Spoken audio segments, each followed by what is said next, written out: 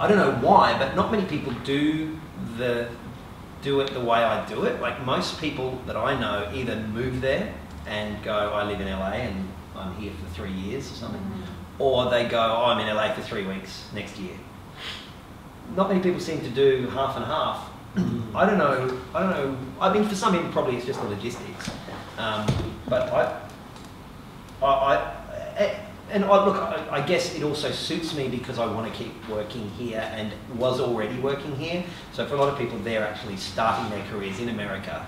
So I guess they think, well, I want to put all my eggs in one basket because why would I split my time and then also try and start a career in Australia?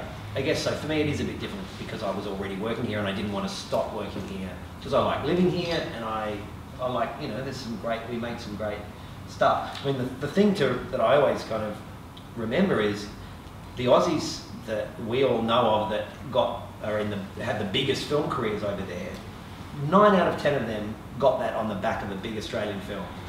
Either big because it was a commercial success or it was a success at festivals, or just like Chopper where it was being passed around the industry. So when people say they just want to move to America and live and do that all the time, and I don't give a stuff about working in Australia, just remember that Nicole Kidman did Dead Calm, Russell Crowe and Guy Pearce, Russell Crowe did Robert Storm, Guy Pearce did Priscilla, Toni Collette did Muriel's Wedding, Eric Bana did Chopper, and the list goes on. Anthony LaPaglia is an example of someone who didn't do that. He went over there and just started in America.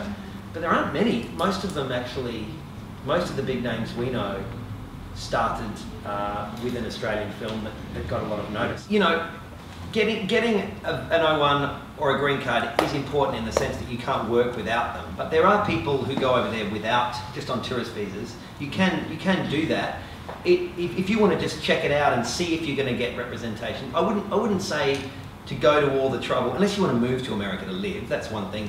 Try and get a green card and do that. But if you just want to check it out and see if it's something that might happen, you don't need to get an O1 straight away. I mean, it would help because any agent or manager is more likely to take you on if you've got your visa. But you also might want to do, if you haven't done it, just do an exploratory trip and go over there, especially if you've got some friends, and just kind of get a sense of whether you like the idea of being there. It's not, you know, it's not, I guess the main thing to stress and the most sort of depressing thing to stress is it's not easy, unfortunately. We see a lot of people go over and get work there seemingly very easily, and for a lot of people it is, but for 99% of people it's not. There are shitloads of jobs there, that's the great thing. They make so much film and TV. It's the centre of the universe for film and TV, no doubt. But because of that, everyone who wants to be an actor in the world goes there. So to some degree, the amount of actors there counteract with the amount of jobs that are there. So, you know, just be realistic is what I would say. I mean, it's good to have dreams as well because that's what keeps you going. And the people, look, you know, if I, you know, I could have easily not gone back after those first couple of trips I did because they were so dismal. And certainly after that very first trip I did, which was just awful. So it's obviously, if it's something you really want to do and you really believe that you, not only believe that you can do it, but believe that you realistically can get work there, then you want to, then do it. You know, you don't want to be, part of the reason I went there wasn't even that I really wanted to, I just didn't want to regret not doing it.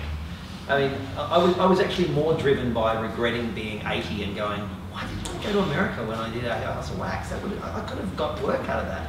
And so, yeah, make sure that you don't have any regrets, but at the same time, don't be unrealistic. Have a look at the people that do get work and the circumstances that got that work. You know, if someone's young and very attractive, then they're ahead of the pack. And I would say to any beautiful 19-year-old girl or 20-year-old guy, yeah, if you can act a bit, go over there because they're going to look at you because of your headshot.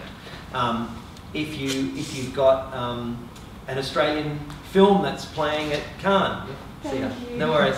Sorry, I'm really talking a lot of times. If you've got an Australian film that's getting a bit of heat at Cannes or Sundance or something like that, absolutely go over there. It's all about having an angle.